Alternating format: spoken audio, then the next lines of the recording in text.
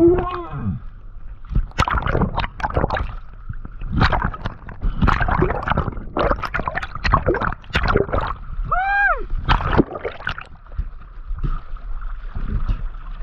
them!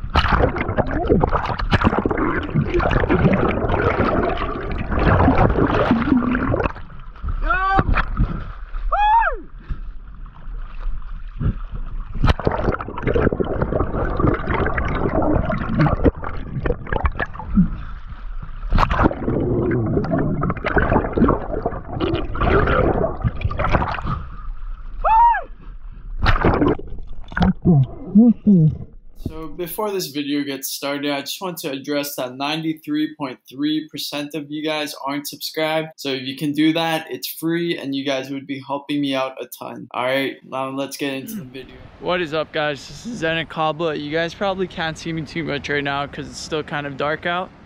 But I'm about to swim out. See the light on the horizon. And yeah, hopefully this first light pays off out in the blue today. Alright, stay tuned. Alright guys, so we're about to hop in. The tide is about to peak in about an hour and a half. So wish me luck, guys. Alright. After swimming 1.5 miles offshore, unfortunately one of my bands popped, and for all you divers, you guys just know it's the worst feeling in the world when one of your bands pop. But I persevered for about an hour, hour and a half, and ran into a nice school of Onos. So I'm going to break down in this clip exactly what's going on. So I can see the Onos in the distance, and I'm actually using a drop bait, which essentially is when you drop a fish, and yeah, it attracts larger predators sometimes. And in this case it worked out perfectly with the Onos. So I can see them in the distance. I'm just trying my best not to make eye contact. And right now I'm just dropping down to my spoon flashers. And you can see that drop bait right there. It's a smaller uhu. It's kind of similar to a Pananu in Hawaii. You can see the Onos coming in. But me knowing that I have that single band, I know that I'm not in range. So I'm just waiting out, waiting for that perfect opportunity. The Onos are actually leaving right now, so I was getting kind of worried that I wouldn't get a shot off. And right here when I hit the surface, I throw that fish all the way down and yeah, you can see that Ono on the left actually coming in to check out the fish. But on this attempt, it didn't quite pique its interest just yet. See, there's Onos everywhere.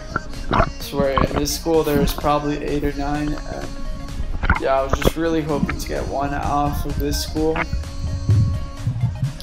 So yeah, I'm just retrieving that bait. And yeah, just basically playing cat and mouse with these Onos. Okay, so once I hit the surface this time, I beam it again. This time I threw it a bit farther. And I can see this Ono way off in the distance, just making a straight line for that bait. Although I don't think on this pass is when I get the shot.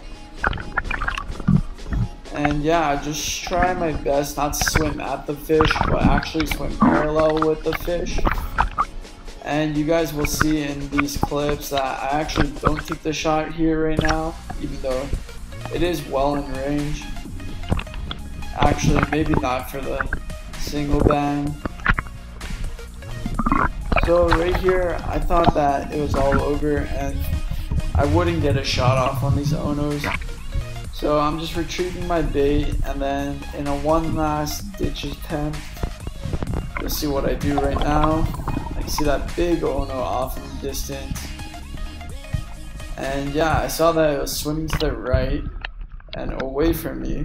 So what I do, I beam the fish again, right in front of it. And the fish could have not landed any more perfect. This piques the Ono's interest, and just watch what happens, guys.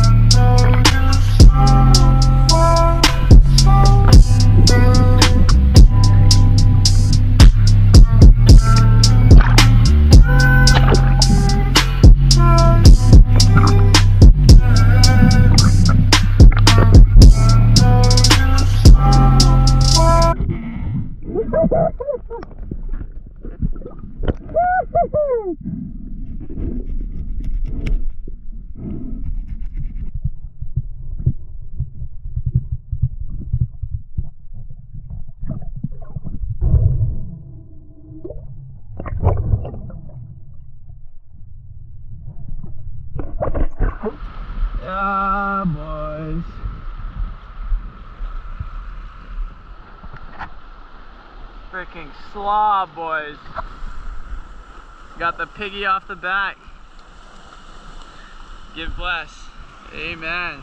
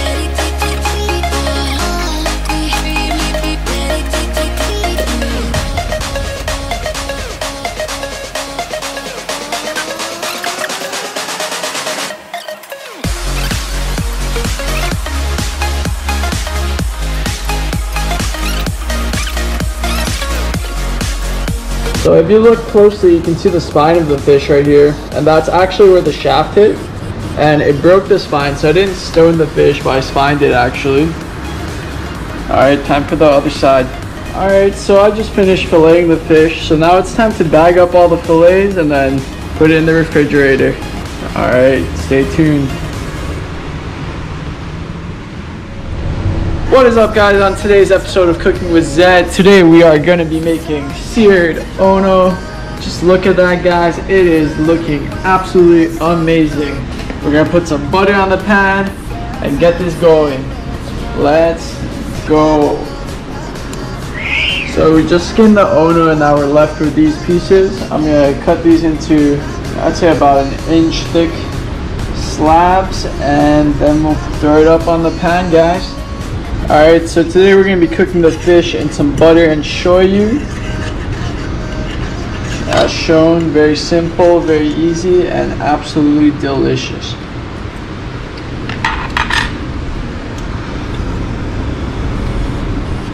Alright, so now we're just going to sear the ono quickly in some butter with the shoyu as well.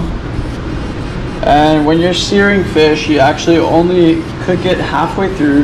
That way the inside is still raw. And it leaves this fresh texture in your mouth and just tastes amazing, guys. So I'll give this about 10 seconds on the first side and then about 15 on the other, and it should be all done. Alright, so if you look closely, you can see how the fish is cooked only halfway through.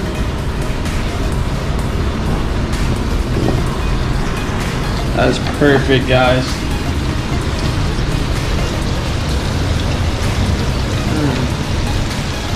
So good. Alright, so that's how you make seared ono. An easy and simple way. Shoyu, butter, and your fillets of choice. Works with all types of fish, guys. So don't be afraid to try it and then tag me.